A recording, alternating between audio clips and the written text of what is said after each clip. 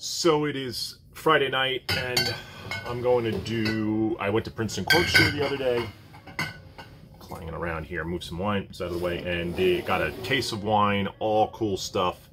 So want to go rather quick because my charcoal is getting ready so I could grill a steak tonight.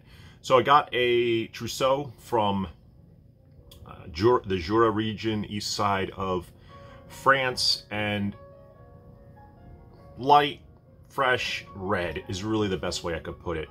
$31, nice wine. I don't know if I like Trousseau, but when I want something like a lighter wine, it was nice over 2 nights. Probably gave it a 3.5 out of 5. It was a nice wine, nothing amazing. So for 31, probably won't get this one again. I'll try some other Trousseaus, but sort of it was a good wine. Bottom line, good wine, solid wine, nothing spectacular.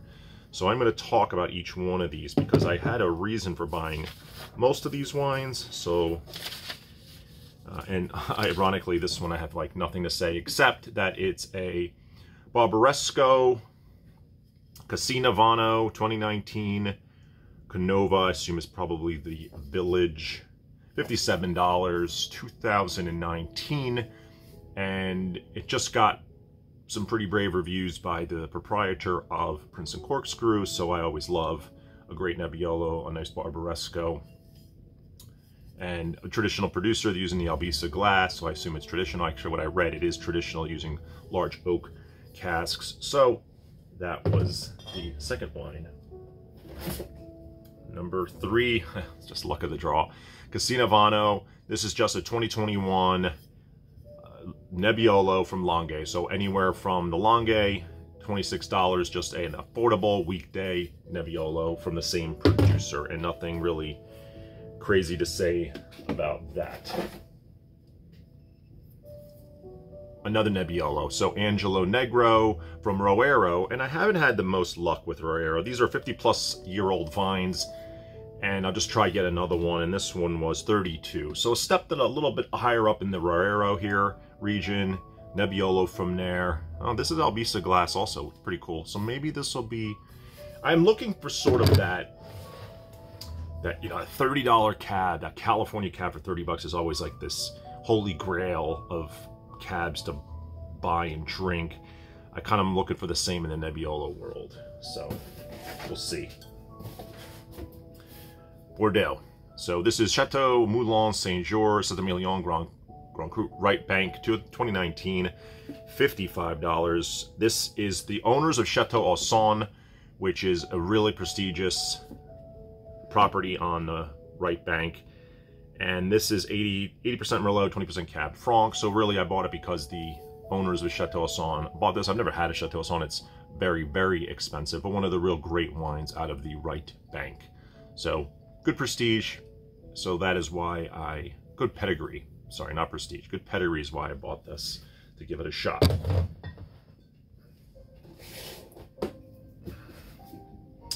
So I love Sauvignon, the region Sauvignon in the Loire, Central Loire, made from Chenin Blanc. This is Le Clos Galerne 2020. So a few years of age, $39, so a little bit pricey. But what's interesting about this is I'm pretty sure it's century-old vines, so ancient vines. Let's see if I can find it on my list here.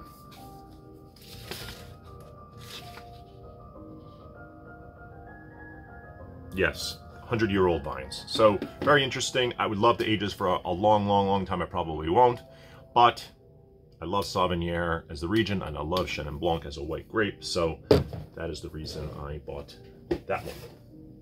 What's next? Less expensive. Chenin Blanc from Anjou, Le Petit Rouge. This was only, I think, $17, by the least expensive one I bought. And was there anything worth mentioning on this? Probably not. Just a lesser priced Chenin Blanc. So weekday type of white, much younger too. I'm pretty sure 20.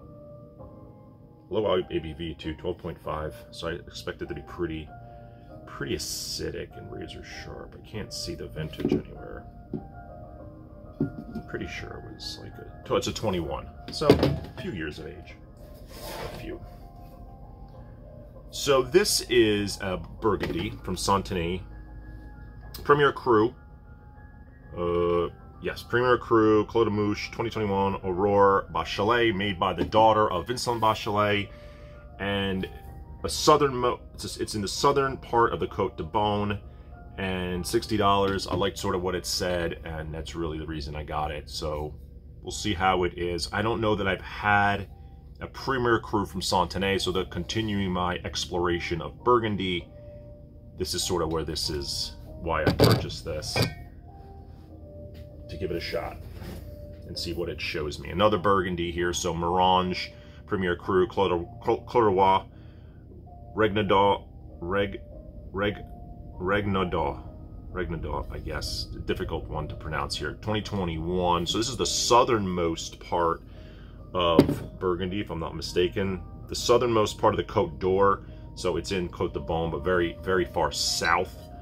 And this one was $48. So another Burgundy, Premier Cru. So instead of Village, it's Premier Cru, then Grand Cru. So sitting in there to see what these Pinot Noir. So I've been drinking a lot of the Pinots, got into the 21 Pinots from California, swinging a little bit to some of these Burgundies to fit that sort of lighter styled wine when I'm in the mood for it. Chateau Chauvin 2020, another right bank, Saint-Emilion, and the interesting thing about this one is that the co-owner of Lynch-Bage owns this one. See if there's anything else worth mentioning. It's close to Pomerol, so not much besides that here. Oh, it borders Cheval Blanc, another very prestigious right bank wine, Fignac and La Dominique, and it's 77% Merlot, 18% Cab Franc, 5% Cab Sauv. So I guess that is really why. Again, pedigree here, and its neighbors. So, you know, co-owner of Lynch-Bage, great, really great Bordeaux, Chateau, and then this borders a lot of great chateaus on the right bank. So, sort of going for banking on that. Last one, Liquid Farm, 2022, Santa Barbara, Pinot Noir, SBC. I don't know what SBC stands for. Oh, just Santa Barbara County, silly. And this one was $55, and low intervention, Pinot Noir. I've heard a lot about Liquid Farm, start off pretty small. They say these Pinots are great. I suspect low ABV and very little oak, and just let the fruit be the fruit. And this is a 2022, so I don't know how the 2022 vintage of Pinot Noir was, but oh, and that's not the final one. I had one more. This is what I'm opening tonight, Chateau Meyney, and this one is another one, $42. It's from Saint Estèphe, so left bank, cab heavy, 57 Cab Sauv, 27 Merlot, 16 Petit Verdot. It's one of the oldest chateaus in the Medoc, the left bank, and it's between Montrose, Chateau Montrose, which is a super second growth, and Felon-Ségur. And apparently some of the soil, most of the soil on the left bank is gravel, the right bank is mostly clay, but they say this particular property has some Pomerol-like soils, have a little bit of clay too. So we'll see how this thing is. I've been wanting to try this wine for a while. I'm gonna have it tonight. I've actually already decanted it, so I could do a quick little taste on it. So it doesn't, what year is this? 2020. Pretty sure Bordeaux did great in 2020.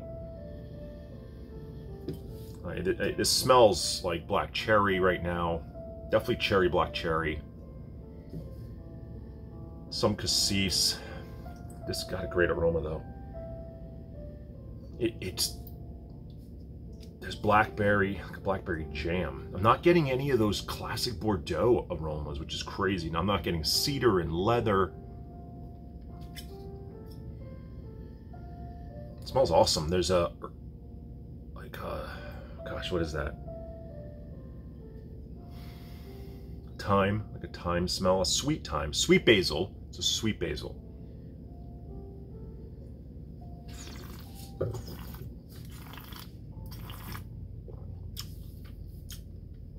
Oh, this wine's gonna go great with steak. Good acidity, good body. Everything on the nose is on the palate. A little astringent, drying tannins, but only the first sip. It's still decanting. This wine's really good. I think this with a decant with food is going to be ridiculously good.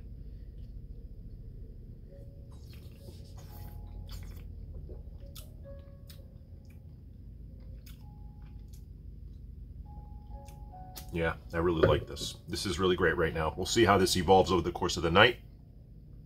I'm going to get my steak going, pair it up with this, and that is the end of this case from Princeton Corkscrew. Really exciting. I'm really excited to try some of these. I think these Burgundies for sure. Some of these Bordeaux. I haven't bought some Bordeaux in a while, so this is pretty cool. I've been drinking so much white that went a little red heavy here. What, 10 reds, 2 whites. So see how it goes. Have a good night.